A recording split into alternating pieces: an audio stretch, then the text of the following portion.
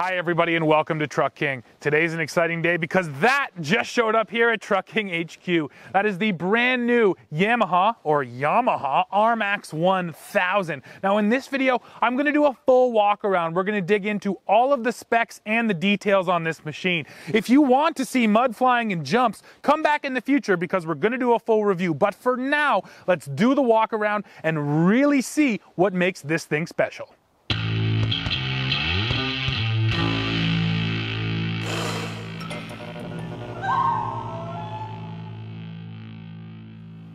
So right off the top, we just have to talk about styling.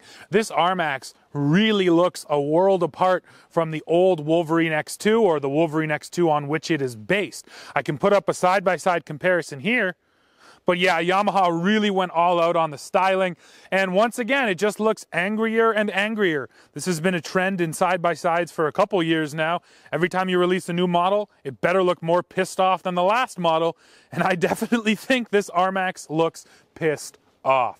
Another thing you might have noticed off the top is that this machine is bigger than the Wolverine X2. Now the stance width is still listed at 64 inches, but the overall width of this machine is actually listed at 66.1 inches, and that's because the bodywork and the fenders there are just so wide. Now right here, I should mention what is new about this machine as compared to an X2, and the answer is basically everything. This is a new frame, a new engine, new suspension, new brakes. So this is not just a, heavily revamped X2. It is basically a brand new model. Now I mentioned new engine. Well, let's go back and take a look. And I'll also show off while we look the dump bed. So yes, one of this machine's claim to fame is that it still has a dumping bed here on the rear end, which of course is a big deal for anyone who wants an adventure machine for trail riding, but then also wants to do some work with it as well. So there she is, right down there. That is the brand new heart of this RMAX 1000. It is a parallel twin engine with dual overhead cams, and it's putting out 108 horsepower. Now, while we're back here, we can also take a look at the suspension because you have such good access to it with the bed up.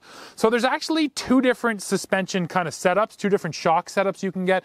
We have these Fox Performance Series shocks that have a few different adjustable settings by using this quick switch right up here. You have 3, 1, 2, 3 to adjust your stiffness. So here in the rear end of our two-seat model, we have just over 16 inches of travel, while up front you have 14.2 inches of travel. And that is a serious amount of suspension travel that's going to help to swallow up things out on the trail. Now I mentioned we have those Fox shocks. There is also a brand new on-the-fly adjustable shock you can get in the RMAX, which you can adjust from a switch inside the cabin, but we do not have those on our model. Now we can look at the tires. So that is a set of 30-inch Maxxis Carnivores. Now these are not the standard tires on this model. These come on the XTR Special Edition, which is what you are looking at right here. So we get this set of 30-inch Carnivores, and these tires are absolutely beastly, not just because of, the grip, but just the size of them. Getting 30-inch tires on side-by-sides these days is absolutely amazing. The other thing that the XTR package brings is a standard 4,500-pound Warn winch. Always appreciated, nice to get from the factory. Now, another thing you might have seen by now are the lights. We do have updated lights here. You have those LEDs up there for that super cool look, and then you have the proper headlights down below. They are two-stage headlights. You can see them working right here. And I mean, I haven't put them to the test in the dark, but it looks like a serious lighting setup on this machine as well. Let's quickly peel the hood off of this RMAX and you can see what's underneath. Of course, the engine's in the back, so that leaves you all this space up here. So under the hood is basically everything you might need to access. I love how easy everything is to get to. There's the battery. There's your breather box right there, so you also know how high the water can go on the RMAX. And then there's your coolant reservoir right there. So, three things that you might need to get to, you can. Now over here looks like some kind of Warn winch controller. It's a couple fuses and looks like some relays over there too you can get to. But anyways, those three things, coolant, breather, and battery. Nice that they're really easy to access under just one hood. Oh, and the radiator as well. When you take the hood off, you can get right down to your rad and clean it up in case it's gummed up with something. Okay, now we can take a look inside this RMAX. So first of all, we do have a brand new set of doors here. They're a little bit heavier than on just the X2. They feel a little bit more substantial, and something that I like, knee padding. That's a nice knee pad right there. And they've also added a nice knee pad right there. So when you're sitting in this model, your knees aren't just banging against hard plastic. Now, this is probably the most important thing I need to show you. Yes, this model now has different drive modes. So you get sport mode, trail mode, and crawl mode, and each one is going to affect how this RMAX puts its power down. So if you put it in trail mode, you're going to get smooth acceleration, linear throttle response, and full engine braking. Sport mode, powerful acceleration, quick throttle, and smooth engine braking. And then in crawl mode, you're talking about smooth acceleration, moderate throttle response, and full-on engine braking to make sure you can go out there and go rock crawling. So it's pretty cool that Yamaha has offered you that switch so you can really tailor your ride here. Now, over here on the left, we have our two-wheel drive, four-wheel drive, and diff lock. This model has a fully locked up rear end, and then that diff lock is going to lock up your front differential, and then of course the switch for your lights. Now down here in the center stack, we have a cutout up top here. Now you can actually get a screen to fit in here if you want. Our model doesn't have it, so we just get this blank cutout. Look at all those switches that could be used. Again, we just get blanks here. And then down there, that is to control your winch up front. Now, on the passenger side, I want to point out what looks to be a really handy little shelf down here. I love having storage spots like that. Let's see what's up with the glove box. Oh, the glove box actually has a push button on it now.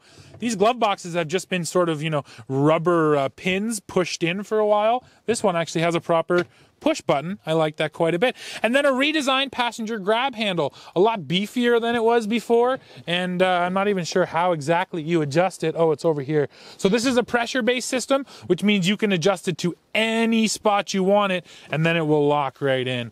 Now, talking about just the seats themselves, the seats have been a little bit redesigned. They're not too different from what was in the X2. I think they're bolstered a little heavier, but sitting in my seat here, I feel nice and comfortable, and I fit in here okay as well.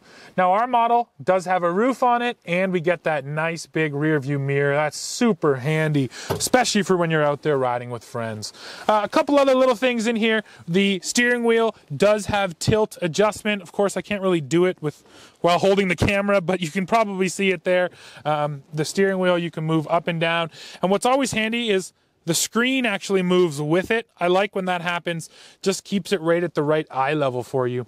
Another thing, a parking brake. Love having a real physical parking brake. A lot of machines just use park in the transmission and don't give you a parking brake at all. Now, ingress and egress, really, really simple. So nice and easy to get in and out of this thing, even for a big guy. So our towing capacity here is 2,000 pounds. A really nice number for a machine like this.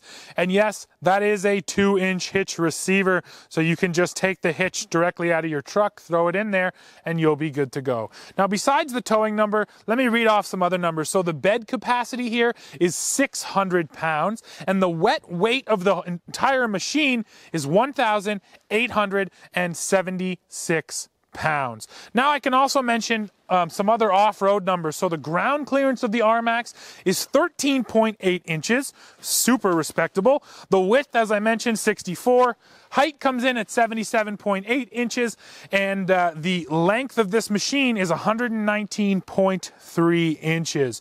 Now, fuel capacity is 35 liters. And then finally, if you want to talk about the warranty, well, you're getting a 1-year unlimited mileage warranty, but then even the cooler one than that is a 10-year CVT belt warranty.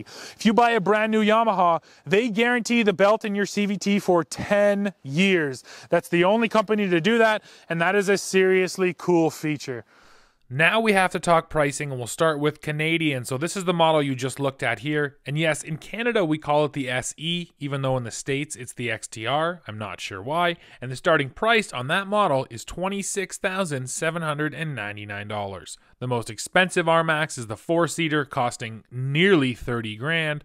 And then the base RMAX 2-seater is right here, and it comes in at $24,299. $299. Of course, the less powerful 850 is still available too, and these models also have smaller tires, less ground clearance. This is sort of the old Wolverine chassis. It's still available though, and the base model here, in Canada at least, starts at $18,699, and then of course you still have the Viking. Now looking at the US, we'll start right here with the RMAX 21000. It starts at $19,799 US. Moving over, this is the model we just looked at in our video. It comes in at $21,999. There's also this limited edition model in the States. And then, of course, you have the four-seaters, the most expensive of which is right here, coming in at $25,299. So, everybody, I think that's just about it on this brand new RMAX. How's it going to perform? Well, you're going to have to come back to find out. Sorry for the tease, everybody, but there's just so much to talk about. I like doing a walk-around video so we can really look at the details, and that leaves me free just to drive like a crazy man when it comes time for the full review. So like I said, that is it for this one. Why don't you guys go below right now, let me know what you think of the RMAX, let me know what you want to see in the full review, and if I didn't answer some of your questions, I will go out of my way to make sure I do. As always, while you're down there, don't forget to hit like, hit subscribe, and then come right back here to Truck King to see what we are testing next. See ya.